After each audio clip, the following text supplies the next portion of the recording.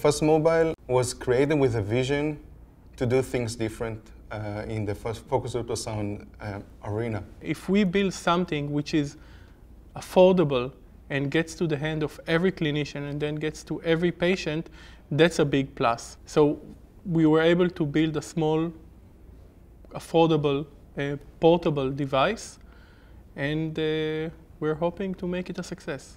So we call the device the Neuralyzer. If it sounds like the device for Men in Black, it's not a coincidence. The goal of the device is to non-invasively, thermally destroy nerves and provide pain relief. Just like a root canal treatment, you kill the nerve and then the pain goes away.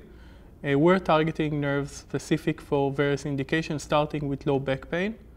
And we're trying to replace an existing procedure which is called facet rhizotomy, in which this procedure, the clinician, the interventional pain clinician, insert radiofrequency ablation needle under X-ray guidance, align the tip of the needle with the nerve, run electricity and burn the nerve.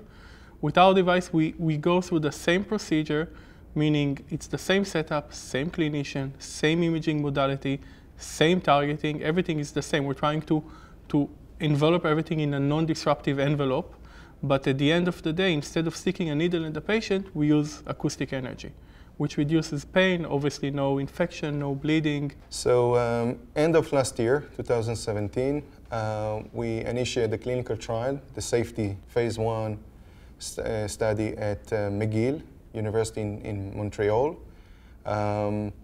in collaboration with the pain management division. We start with low back pain, but as Arik mentioned, in pain management, there are so many other applications, so other anatomical areas in the body that the Neuralyzer can address. We do hope that once we have the first several indications and have many devices in the hands of the clinician, they would start propelling this technology forward and find more and more uses. One of the first patients we treated at McGill, after the treatment we sorted all the device and the patient went with the PI. And then the PI came into the room with a big smile and he said, you know what she did? She crossed her legs. And we said, so? He said, she didn't cross the legs for I don't know how many years because of the pain.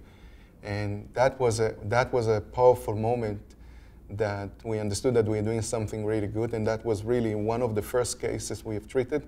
And that was a good moment.